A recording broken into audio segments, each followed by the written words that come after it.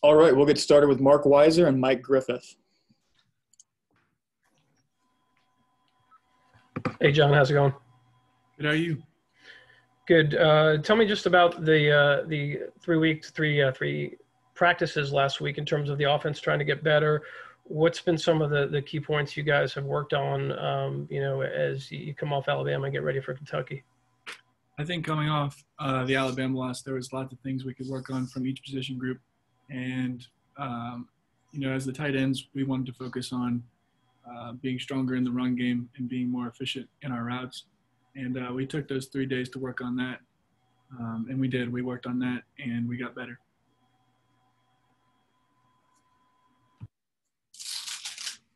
Hey, John, how much more diverse variety is there for the tight end in this year's offense than in years past at Georgia?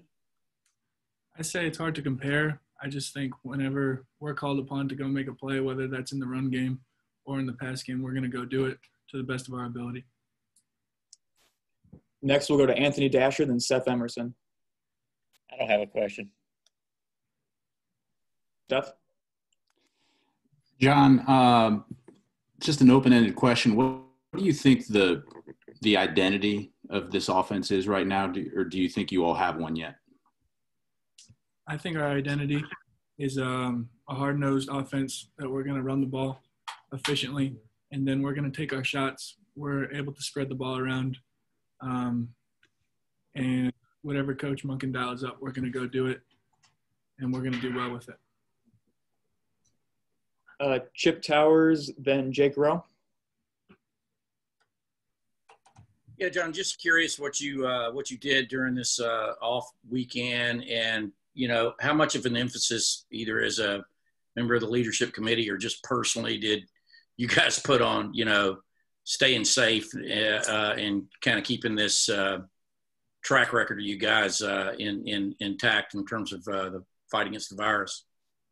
Well, first, there's a huge emphasis on staying safe, and thanks to Mr. Ron and his team, they've educated us tremendously well. But at the same time, all these players, our team, we're so focused and locked in that, there's not a lot of worry with us. We stick together and we have one goal in mind, and we're going to take it game by game to accomplish that. What'd you do? Did you head home, or what'd you do over the weekend? It was my mom's birthday, so I went and celebrated my mom's birthday with her. Thank you. John, kind of piggybacking off what Chip's asked, leadership group, is there a situation, especially when it comes to the virus, where you guys meet with the team, no coaches, no anything, and you just kind of have an open dialogue about off-field behavior, off-field risk-taking and things like that? Or is it all done with the coaches involved and coach-led? How does that go? How does that conversation get had? I think at the beginning of the season, there was a big worry as far as, we need to have these conversations. We need to keep everyone, together to be educated on what to do after practice, on the weekends and whatnot. But as the season has gone on, we've understood, like I was saying, that, our team's smart and we have one goal in mind, and we're not going to have any people trying to, get in our way. And if you don't want to be a part of this train, then you can just leave. Dean Legge, then Austin Roper. That's certainly a very matter-of-fact way to put it. How many guys get off the train, John? It was just a different way of putting it, but it just meant that, if you're not bought in, if you don't want to stay safe and do what you're supposed to do, then it's just not here for you. Hey, John, I know that, you being a tight end, this probably isn't like solely your focus because, you obviously have to worry about receptions and things of that nature. But currently the team or the running backs are averaging fewer than 4 yards per carry.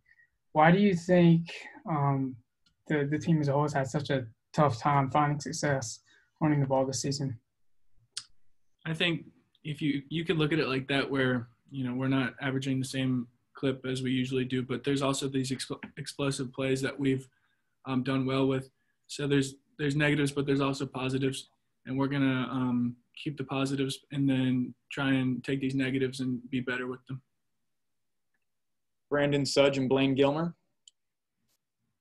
Hey, John, so I don't know how much of a role that you play on special teams units or anything, but I wanted to ask you about Camarda and Todd Lesney and the job that they've done here over the first half of the season. How much of a weapon, I suppose, have they emerged as over these couple weeks?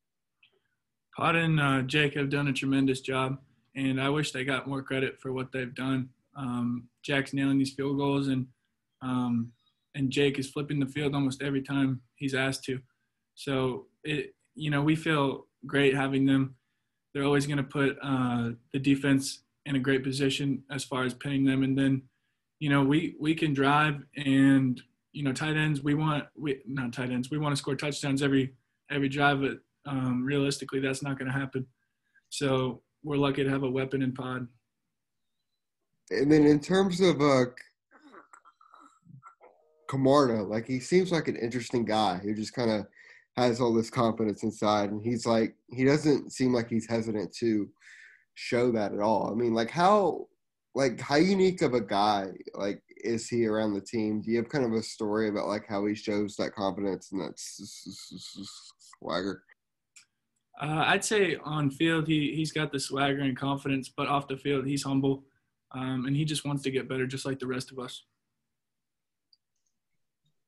Hey, John, just wanted to ask you, man, I know Michael Bennett wasn't directly your probably position coach at Marist, but how big of an influence did he have on you just learning from him in your time around him? So he actually was the wide receivers and tight ends position coach. So I was lucky enough to be coached by him. And then Coach Etheridge, who also played tight end here. And he helped me so much in my route running. As far as what I continue to improve on, getting in and out of breaks and being more efficient at the top of my routes. We'll go to Connor Riley for the final question.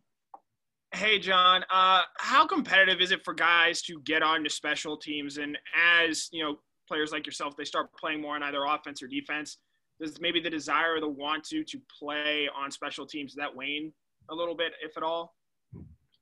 For me, the desire never wanes. I want to, if I could play every snap I could on special teams on offense, but that's not realistic. I want to do what I'm called upon.